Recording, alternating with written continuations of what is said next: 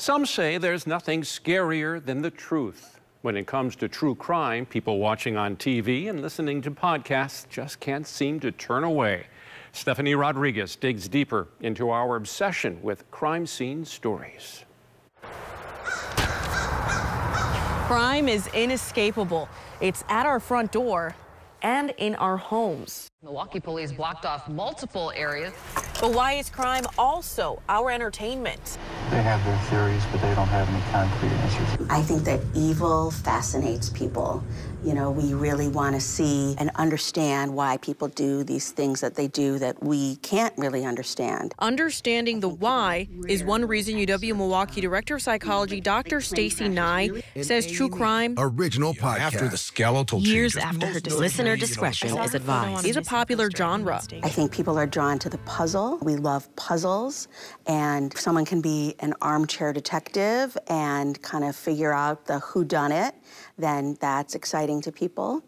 And I think people like to feel afraid in a controlled way. Like you were just saying, you love horror. So we can experience that, but we're not in danger when we're experiencing that.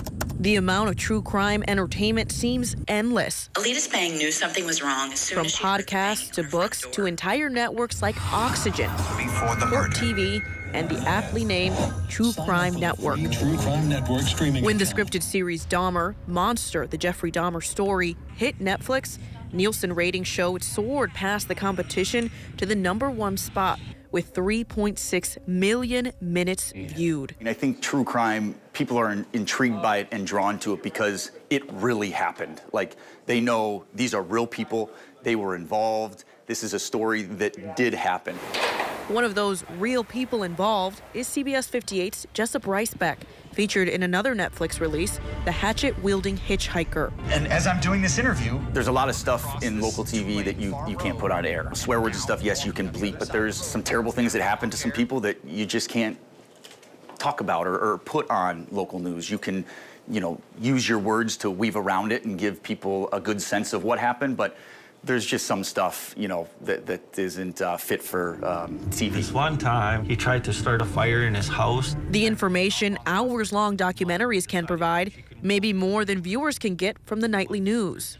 That's another way that you can delve deeper with a documentary. You also want to tell the true facts and what went into it and what went into people's decisions and stuff like that. These stories keep captivating audiences, showing them something out of the ordinary. You need a good story. It has to be a powerful event that happened. You have to have powerful and intriguing people involved and kind of good personalities and people that are, you know, intriguing to watch. Other men were arrested in a police sting operation. The amount of content could lead you to think these crimes happen often, but Nye stresses viewers should remember the crimes aren't as common as they're portrayed. Like, really, serial killing is really rare. Most crime does not happen like that. Most crime is not murder, you know, so keeping in mind that we're seeing only this rare little excerpt, like plane crashes really aren't that common, you know, so when they happen, it's big news, and we might feel afraid of them, but it's really quite rare for those things to happen. Welcome back to Outlaws and Scorned Women.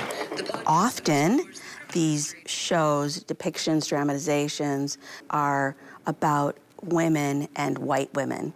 And so the tide is changing a bit now, but a lot of crime is against women of color, Black women, Indigenous women, and trans women.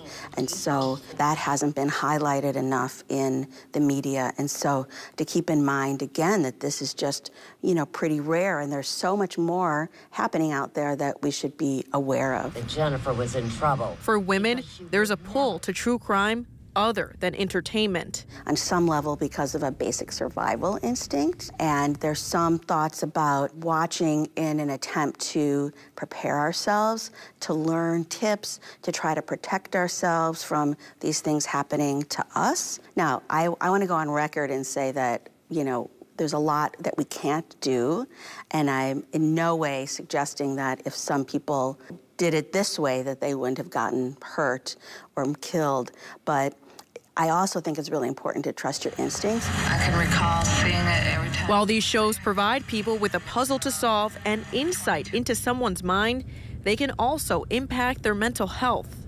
Well, they can be triggering. This was the first homicide. So if you yourself have been a victim of crime, you might want to stay away from things like that because you would find depictions of, violent acts really disturbing and triggering. So, I do think that that's a real thing.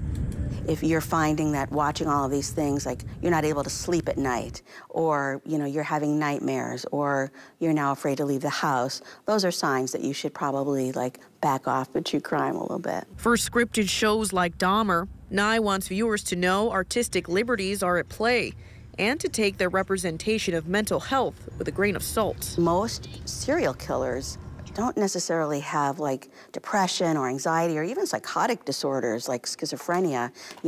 They're most often people with antisocial personalities. So it's unfortunate that mental health gets demonized in a lot of those shows. No matter the why, true crime stories are tantalizing tales many can't get enough of. The fascination with what are the events, what are the details, what's the evidence. We're still just drawn in by it, It's like a train wreck, We just can't turn away, I think. I just think that is very innate in many of us. It's a really interesting story, not completely.